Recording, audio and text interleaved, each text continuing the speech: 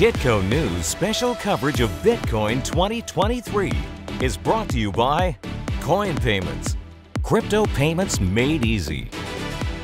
Welcome back to Kitco News coverage of Bitcoin 2023 in Miami, and it is now my pleasure and honor to be joined by Republican presidential candidate for 2024, none other than Vivek Ramaswamy. Very good to have you with us. It's good to see you. How are you? A good spontaneous surprise. Yeah, well, look, that's how I like to roll that way. It's better when it's not too prepared. We weren't expecting it, but we definitely have tons of topics that our viewers are going to be interested in learning about in this interview. So let's start off with the speech that you just made. And you said that the focus on your campaign is going to be reforming the Federal Reserve and making this election about sound money. How do you plan on doing it? It's a referendum on sound money in the Federal Reserve. That's what I said in the Wall Street Journal a few weeks ago, and I re-emphasized that on the stage today. Big problem in the country right now is we're going through economic stagnation in terms of growth. We used to grow at over 4% GDP growth. Now it's less than 1%, less than 1 point something percent GDP growth. Big part of the reason why is the Federal Reserve. It's trying to play financial God, hitting two targets with one arrow, inflation and unemployment. It misses both. So what I've said is I would put the Fed back in its place to have a single mandate. Focus on stabilizing the US dollar as a unit of measurement, period, rather than trying to focus on multiple other mandates. And in the name of smoothing out the business cycle, the Federal Reserve has actually contributed to worsening existing business cycles, creating boom-bust bailout cycles instead.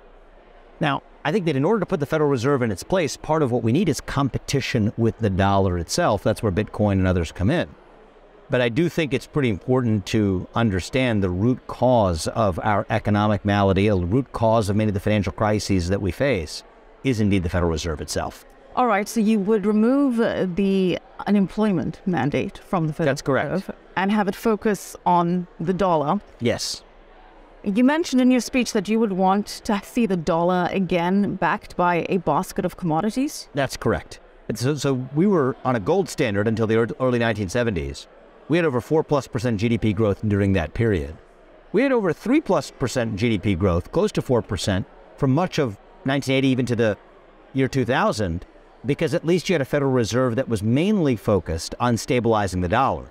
But in the late 1990s, when the Fed started to take on more aggressively this idea of playing financial God, buying into the Phillips curve and so on, that's when you actually saw a lot of the economic stagnation. And a Fed that's also hostile to wage growth in America. So anytime wages go up, they automatically tighten monetary policy, which is a big part of the reason why the bottom 99% has not gotten ahead in this country over the course of the last 20 years. So I think the right answer is not necessarily to go back to the gold standard, but more precisely to go to a gold-like standard, which is a basket of commodities that include farm commodities, gold, silver, nickel, etc., but a wide basket of commodities that prevent the dollar itself from being volatile, but also actually holds up the integrity of the dollar itself.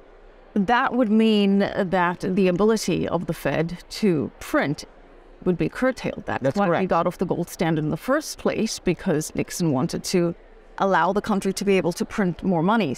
Do you think that there would be cooperation with something like that that essentially takes away the ability to print? I mean, we're seeing gridlock when it comes to raising the debt ceiling. Imagine the kind of gridlock you would face and resistance when it comes to curtailing the U.S. Federal Reserve's and Congress's ability to print money. Well, the thing I would say now is this, at least we have going for us, is this should not be a partisan issue. It is not inherently a partisan issue. Not a Republican issue, a Democrat issue. I think Republicans generally do care about economic growth. At least we have for most of our history as a party. They don't talk about it much anymore. I'm bringing it to the fore. Democrats, for their part, talk a lot about economic inequality and wage stagnation. The Federal Reserve is directly responsible for real wage stagnation in this country because they're hostile to wage increases. Whenever wages go up, they treat that as a leading indicator of inflation. As a side note, it's actually a trailing indicator of a business cycle, when in fact that means they tighten monetary policy into an already existing downturn in the business cycle that contributes to actually creating a bust, worsening the business cycle in the name of helping it. So I think there's something in it for both Republicans and Democrats. I think the key is actually explaining that, understanding why Democrats want more economic mobility for the 99%. Great, getting the Federal Reserve out of the way is a big part of achieving that goal. Republicans want economic growth. Well, if the dollar's stable, you actually have greater economic growth because dollars track capital, the capital tracks projects more effectively and more efficiently when the dollar isn't wildly fluctuating. So I'm optimistic that there's enough in this of common cause such that this doesn't have to be a Democrat versus Republican issue. I also think there's things the president can do even without Congress. So yes, we would need formally to change back to a single mandate. We're going to need congressional action. But part of what the president does with the chairman of the U.S. Federal Reserve is we have the removal power. So I'll take over in January of 2025. By 2026, we have an appointment power for who occupies the seat of that U.S. Federal Reserve. My view is it should be somebody who shares my perspective here in the tradition of former Vice Chairman Manley Johnson. Pick the right person. That's another way the president, without asking Congress, can actually help reform the Fed. But what would involve getting the dollar backed by a basket of commodities? What would it involve? Yeah. Yeah, it's actually pretty simple. Just like when we had a gold standard, you have the Federal Reserve's ability to either buy back or sell dollars in a manner that ties it to what that basket is in a very narrow band that reduces the volatility to no more than what that basket of commodities is volatile at as well. And if it's a diversified enough basket of commodities, that would not be a volatile dollar. Well, this links to the idea of what we're seeing the BRICS countries potentially develop, and this idea of de-dollarization, because the dollar has come under attack. Yep. Both by the idea of this BRICS currency, which is Brazil, Russia, India, and China and South Africa looking to form a new global reserve asset, potentially backed by a basket of commodities. I think we should lead the way. They're meeting in Durban, in South Africa this summer to try and finalize or formalize that conversation. We've also got the dollar threatened after the weaponization of the dollar following Russia's invasion of Ukraine. We're seeing a number of countries opt out of using the dollar and conduct trade in their own currencies, an increasing trend there. And we're also seeing the petrodollar looking on somewhat shaky ground with China and Saudi Arabia forming better and better relations. And of course, Saudi Arabia saying that it's open to accepting potentially other currencies for oil. And we're seeing India buying oil in currencies that aren't the dollar, the ruble and the dirham from the United Arab Emirates. So the dollar is facing a number of threats right now. As president, how would you handle that?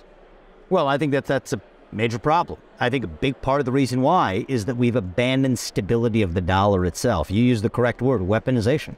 We've seen the weaponization of the dollar in our monetary system to achieve political and geopolitical goals that should be achieved in other ways, not by actually using the dollar as the mechanism of enforcement. China might do that with the yuan. That's not what we are supposed to be doing with the US dollar. Again, I think putting the Federal Reserve back in its place, make it a clerical function that stabilizes the US dollar, that's how you actually fix that problem. Restore trust back. Look, there's no way around it. In the meantime, this is a setback.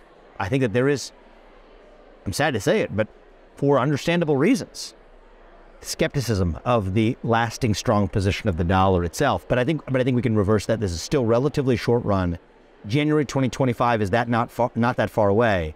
And if you have a president, I'm running to be that president, who actually restores the integrity of the dollar, restores the stability of the dollar, it will still be the unit. I think it will still remain the world's reserve currency, even if we have a temporary blip between late 2023 and January 2025 that hopefully causes more Americans to actually see the nature of that problem. So if I'm going to put an optimistic spin on it, it's actually addressing your last question of how would you achieve the political consensus to accomplish this?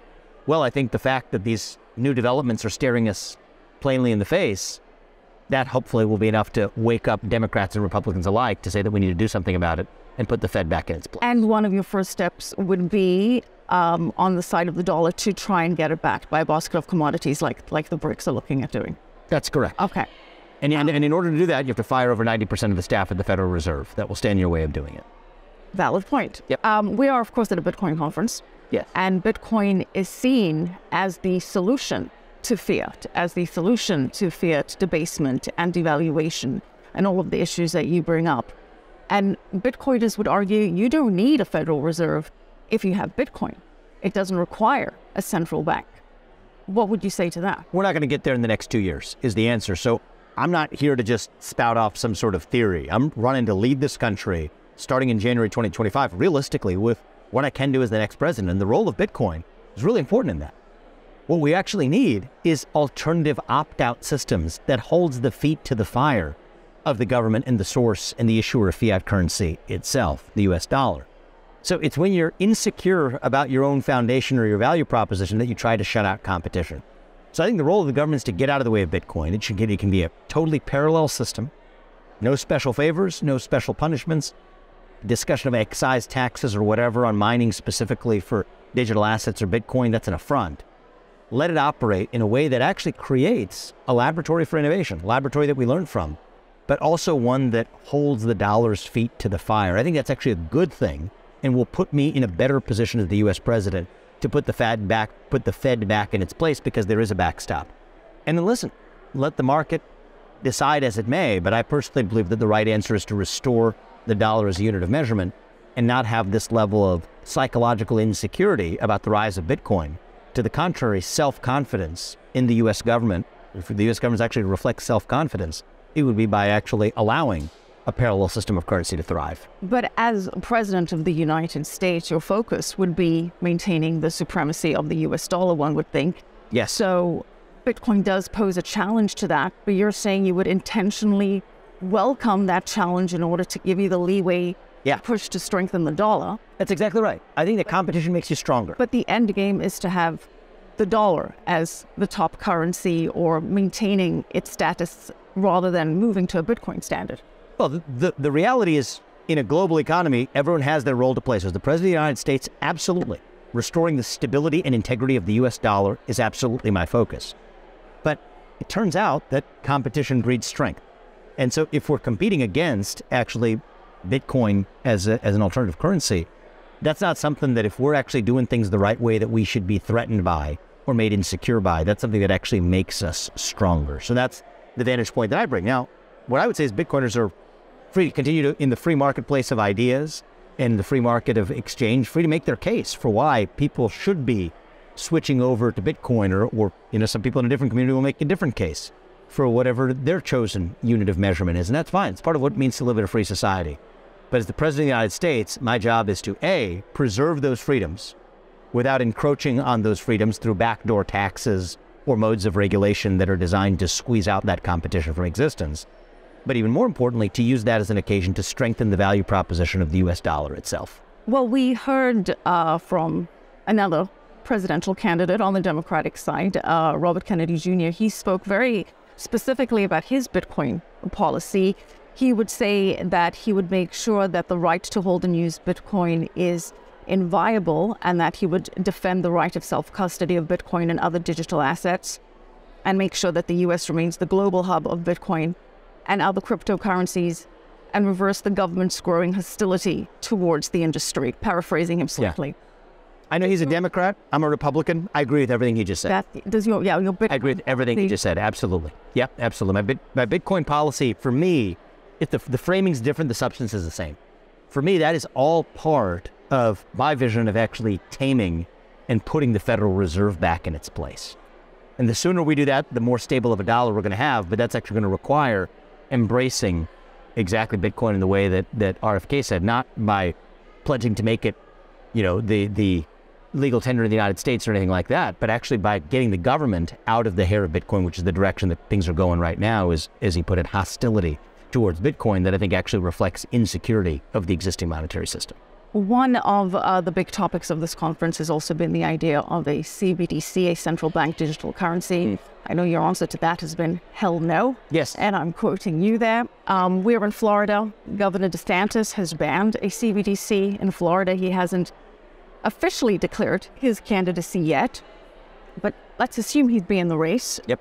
Any major economic policy differences that you would have between yourself and DeSantis and Trump? What would be the most glaring differences other than the tackling of the Fed? So DeSantis has not yet laid out a specific national economic policy vision, nor has it been his job to. He's been a governor. But he hasn't laid one out in a way that's going to allow me to be in a position to say that here are the exact contrasts. But if I'm going back to his voting record and also Donald Trump's policy record, I think that there's a false debate right now, or a falsely limited debate between tax increases and entitlement and spending reductions. Okay, Democrats argue for tax increases. Ron DeSantis argues for spending cuts. Donald Trump is against those spending cuts. I think it's a false dilemma. There's a third way. GDP growth is our mechanism and our path of deliverance out of our problems. Our national debt, yes, is going to be an insurmountable challenge if we're still growing at 1-point-something% GDP growth. But if we're growing it back over 3+% GDP growth, most of our fiscal problems melt away because that compounds itself. Nobody in either party is actually talking about it. And so I think it's actually relatively simple, the path to putting us back to 3, maybe 4, maybe even 5+% GDP growth. Unshackle U.S. energy. That includes drilling, fracking, burning coal, embracing nuclear energy. That includes further, beyond just unshackling U.S. energy, unshackling the U.S. worker. Right now we're paying people to stay at home. Reduce those disincentives to work, and you actually solve one of the major obstacles that businesses face to grow, finding workers. And the third piece is what we've been talking about all along, reform of the Federal Reserve itself. The analogy I gave is if the number of minutes in an hour were to vary, somehow that were volatile, you and I wouldn't be having this conversation. We'd be walking in and out at different times. Same goes for the way dollars find projects in an economy. It's not efficient if the dollar's volatile. So those three things alone, I think, restore GDP growth. I think that's the path to deliverance out of most of our problems. And that's really different than not only Trump or DeSantis, but the Democratic Party as well. And it's a big part of why I'm in this race. I'm a pro-growth candidate. And part of that economic growth is grounded in reviving our self-confidence as a country. I think it's a big part of what we lack. I think that lack of self-confidence manifests itself in all kinds of ways. The hostility to Bitcoin is only one example, one symptom of that deeper loss of self-confidence. And as the first millennial ever to run for president as a Republican, my goal is to help restore that self-confidence for the next generation. A final question, and I know we have to wrap. I know that you said you want to return to the values of America. Yes. That we are drifting away from. Elaborate on that and why you think there's been a pull away from those values and ideals that made America the great country that it is. I mean, the values that ground America, meritocracy, the pursuit of excellence, free speech and open debate is our mechanism of settling political questions. Self-governance over aristocracy. These are the ideals the nation was founded on. The nation was born on these ideals. I think we're going through a version of adolescence. I think we're a little young, going through our own version of our teen years, figuring out who we're going to be. And when you go through adolescence, you go through an identity crisis. I think that's natural. But I don't think that we have to stay there. I think we're on our way to adulthood. This is what our process of maturation looks like. And I'm optimistic that we'll get through that with conviction on the other side of adolescence on our way to adulthood. And so I'm actually, though I've written a lot about, I think, some of the cultural challenges we face today, I'm still optimistic that we're going to get through and be stronger on the other side of them. I think there's going to be some very practical things we can do to help liberate us in getting there. And I think reform of the Federal Reserve and restoring economic growth is part of what leads us through the thick of doubt that we're in. And perhaps we need a 37-year-old millennial to lead us out of adolescence and back to a mature and hopeful America. Thank you so much, Vivek Ramaswamy. Good luck and appreciate your time. Thank you. I appreciate that. Thank you. Cheers. Enjoy the conversation. Cheers. Kitco News special coverage of Bitcoin 2023 is brought to you by Coin Payments. Crypto payments made easy.